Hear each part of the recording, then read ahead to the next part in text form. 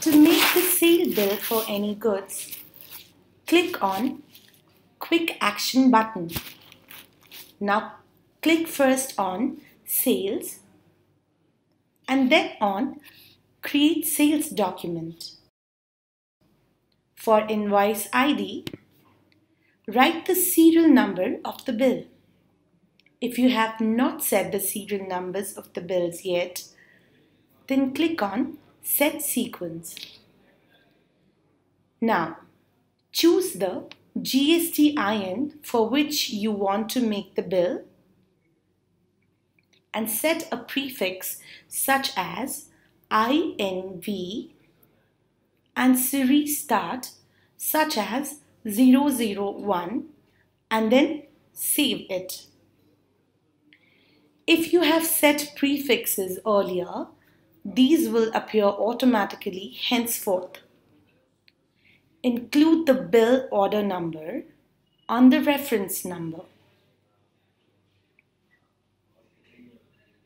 Under due date, write the date when you plan to collect the payment against the sale. Remember, this detail is not mandatory. Under customer name, add the name of your customer. If the name is not saved already, then you can also add a new customer.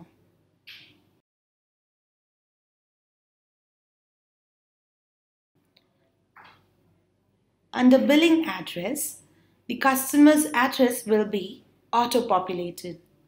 If you want to change it, then click on Edit and after changing the information, click on Save. For shipping address, insert the address of where you plan to deliver the items. Remember, it is not necessary that the shipping and the billing addresses be the same. They can be different. Now, add the information of the goods to be sold here. If you want, you can add new information here too. If you are making a sale through an e-commerce operator, then the operator will deduct 2% tax from the total taxable value. To record the amount, go to the Advanced Settings and select TCS. The software will show you how much tax will be deducted. On selecting TCS, you will get an option to fill in the information of the e-commerce operator.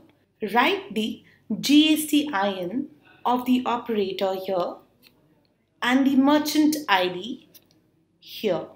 Now click on Save.